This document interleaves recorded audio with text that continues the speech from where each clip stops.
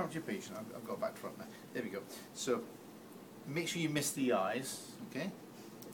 Pop that onto there. Okay, that'll slide on there, okay? You let go of that. Then you rotate it around and into the ears, which is actually more difficult than you think. It's easy to be within the auricle of the ear, but very easy to actually miss the actual external auditory.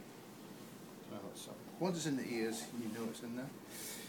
Okay, then it should be able to rotate up and down.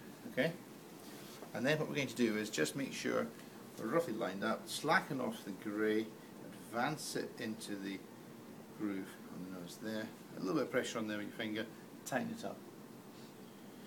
Okay. If you want to lock it all on, and there's no real reason for this, you turn the blue one.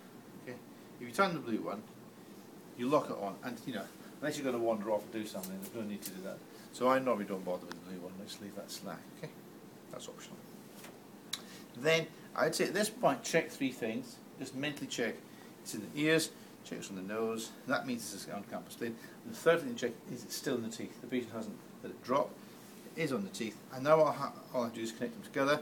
So I would say half tighten up the green, then you can half tighten up the black one, which is there. Okay. Just keep in mind everything's okay. Yeah. Now we'll go for full tightness. Now this is when it will hurt a patient. So you've got to hold it on here so it doesn't torque and hurt the ears. Just give it some support, and then give it that extra sort of half turn there and half turn there. The position of black and yellow will depend on the dynamics of how you put it together. Then at this point, from the upper surface, read off the width of the condyles, which is going to be, we're just within size 2. Pull back on the grey first and lock it in, otherwise it falls out when you remove it. Okay. Then support it here. If you just open it up, it rubs the skin on the inside of the ears. It's a bit unpleasant. So you're better to support it, get your patient to take the fingers away, and then let it come off the teeth and hinge downwards like that. And then as you open it up, it can go backwards slightly because the external canal actually slopes at a funny angle. So come off the teeth and then gently open it up. Okay. Have a tissue ready because there'll be saliva here. Out of the mouth. And then you are. That's it done. Okay. Then all you do now is you turn upside down, so it doesn't fall out. Okay. Support this video down. Slacken off the black one. Okay. Lift this out. You give that to your nurse, who will now disinfect the 3 black bits. So that's ready for your next patient. Remember, that stays in your clinic. And then you have got this part here, which goes into your tank of Perform.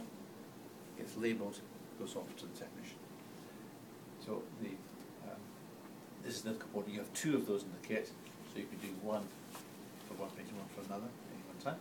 You can buy more if you want to, and that's how it should look. Okay. All it does is relate the upper occlusal surfaces to the hinge axis. Nothing to do with the occlusion itself. This tells you nothing about the lower teeth. We could have done this on Bill if he had no lower tooth, couldn't we? So remember, this only does the upper occlusal plane to the hinge axis. So we need more reference as well, but that's the starting point. Okay.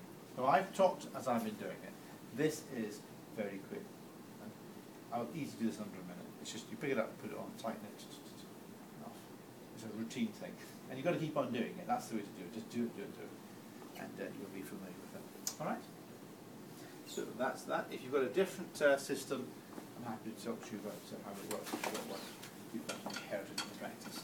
But all work